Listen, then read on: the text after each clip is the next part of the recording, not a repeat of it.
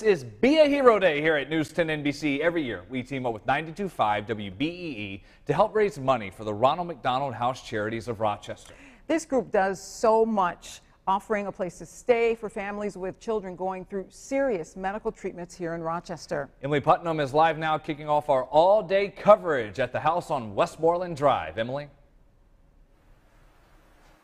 Good morning, Brennan and Lynette. We are outside the house at Westmoreland Drive, the Ronald McDonald House here in Rochester. Starting right now at 5:30 through 7 p.m. tonight, you will have chances all day to donate to this incredible organization, which is run by President and CEO Joanne Ryan. Joanne, good morning. Good morning, Emily. Thank you so much. So, real-life heroes walk through this door behind us every day.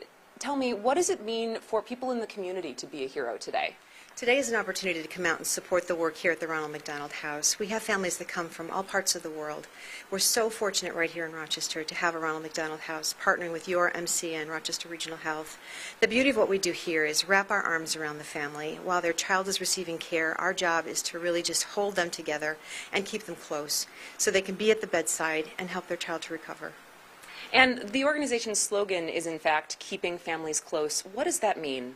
You know, it means when your child is critically ill or injured, the challenge of having just the need to be right with them is just, it's paramount. And the challenge about managing logistics of lodging and transportation and meals is all a distraction. So we work hard to take all those distractions away so families can stay right at the bedside and all of their energy goes into helping their child recover.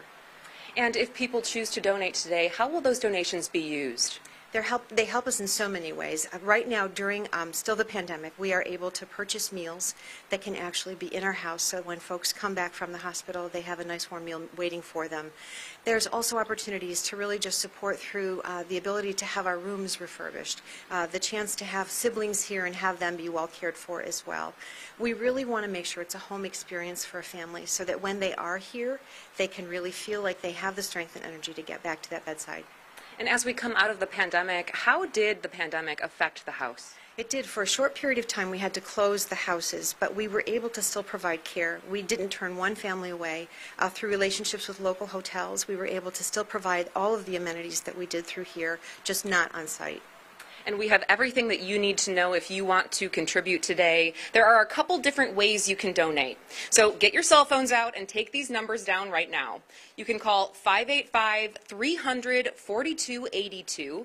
You can text the letters RMHCR to 366-283. That's 366-283, or you can donate any amount anytime online, and you'll find that link on WHEC.com. We'll have live coverage all morning and evening for Be a Hero Day here on News 10 NBC. Phone lines just opened moments ago. It's not too early to give them a call. Your support makes such a difference to these kids and these families.